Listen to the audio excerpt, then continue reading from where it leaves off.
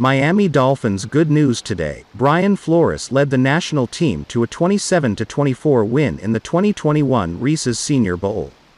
Deshaun Watson made a mutiny in Texans.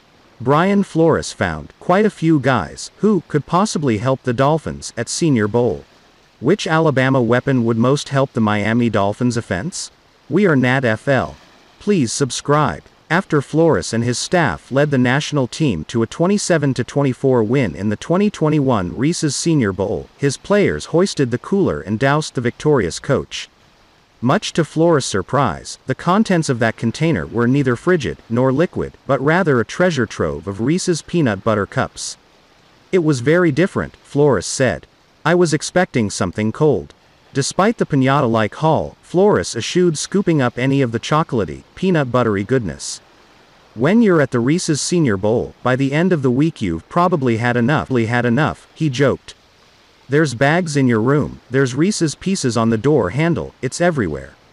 I felt like I had enough in a long week, a lot of meetings, a lot of walkthroughs, a lot of practice, a lot of meetings with players. I probably gained a few pounds. I'm trying to head in the right direction starting today. Flores' team got it going in the right direction early in the contest. After coaching the Dolphins' defense to the fifth fewest points allowed in 2020, Flores' national squad pitched a first-half shutout over the American team. The offense put a complimentary bow on the win with big days from North Carolina running back Michael Carter and Louisville wide receiver Des Fitzpatrick. Carter is a great kid. He's a hard-working kid. He's smart, he's tough, Flores said. He was productive today, and he was really productive throughout the entire week. He played well. This is a guy who had a real nice career for UNC and he's a good back. Carter ripped off a 27-yard run in the first quarter that demonstrated the balance and quickness Flores alluded to earlier in the week, but it was his pile-pushing touchdown run that stole the show. With a handful of receivers unavailable for the national team, Fitzpatrick stepped up. We were a little bit low on receivers, so that entire receiving group took a lot of snaps today, Flores said. A couple of guys went out. We tell them durability and availability is key in this league, and he was available today and able to capitalize on his opportunities. A long week is in the books. With the NFL scouting combine as we know it taking on a different form in 2021, Flores spoke about the opportunity this week presented he and the entire Dolphins coaching and personnel staffs. Deshaun Watson made a mutiny in Texans. Deshaun Watson is so done with the Houston Texans. If that wasn't clear before, it certainly is now. The star quarterback reportedly demanded a trade out of Houston despite the team's reluctance to actually move him.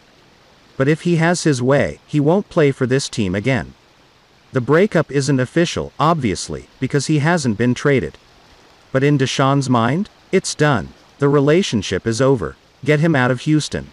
He removed all Houston Texans logos and references from his Instagram and Twitter accounts. Yes, this is sort of silly. But it means everything in 2021. When you break up with a significant other, what do? Remove them from your social network. That's what Watson is doing here. It's a purge. He's deleting all of the pictures with them. He's wiping them from his past. That's how through he is with the organization. Brian Flores found quite a few guys who could possibly help the Dolphins at Senior Bowl. More than a few teams declined the opportunity to coach at the Senior Bowl. The Panthers and Dolphins accepted. It was great, Dolphins coach Brian Flores told reporters regarding the experience after Saturday's game. We had a really nice, good week with these young players. They really worked hard. A lot of them made really good impressions not only on our staff, but there were teams obviously from across the league. But we got to spend the most time with them. We saw them in meetings, saw them take things from the meetings to the walk through to the practice. I thought they all did well for themselves and then came out and competed today, so it was a good week. Flores admitted that some players made a good impression on him, but obviously he wouldn't name names.